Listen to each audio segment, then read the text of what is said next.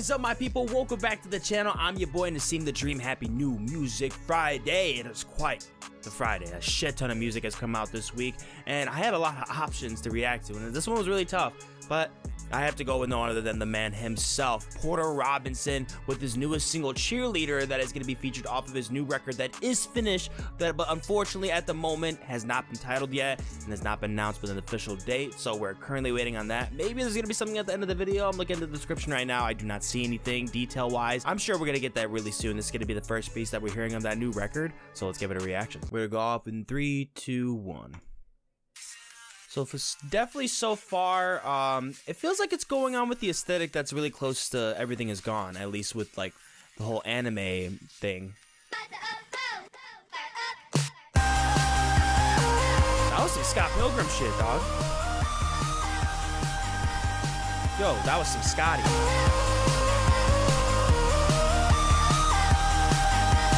No doubt, I can tell you're acting your heart out.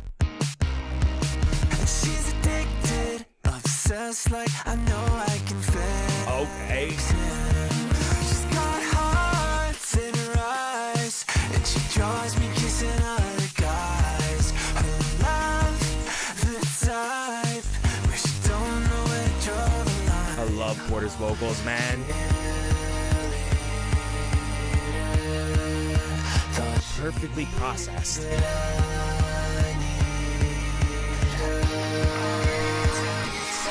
It's not fair, 'cause I know you like the back of my hands. Don't you care? I gave you everything. Oh, this is such a feel-good song. This is a feel-good vibe. It's kinda sad how it's not your fault you're living in a madhouse. I can't back down. Aren't you tired of blending into the background? She's got hearts in her eyes, saying, boy, you better watch the times. 'Cause if you're I feel like that bass itself is just working so well with this contrast, burned alive, especially with auto. since she hates me 'cause I'm not her. It's not fair, 'cause I know you like the back of I don't even know what she does now. What do I wish her the best, or do I actually miss Oh, her? that was nice. Hearts in her Wow, eyes. that was a sweet transition. Me all the time.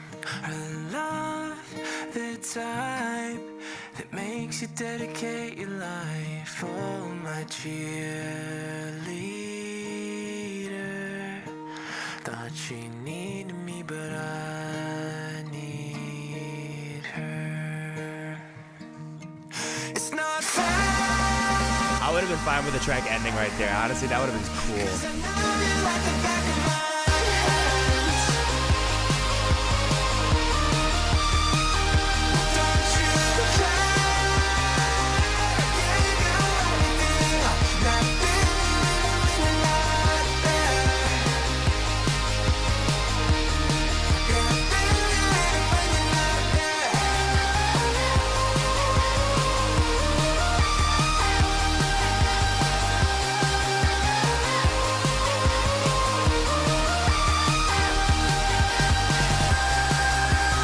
Yo, okay.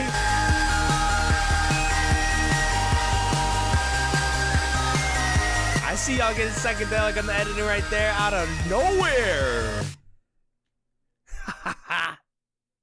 Yeah, I love that transition into those acoustics because this is a heavily heavily synthetic track. It's totally soaked in glitch pop and hyper pop, and even with like some folktronic on there. I really like what he did with his vocals in this track. Would I say it's my favorite shown in this track? No, I wouldn't say that. I would say that I do like the moments where he has a lot more confidence and just a lot less touch-ups in there, a lot less layering on his vocals per se. But I think with this track, it totally makes sense. Those rippling saw effects, I mean, they were very 3D, and I really loved it about that.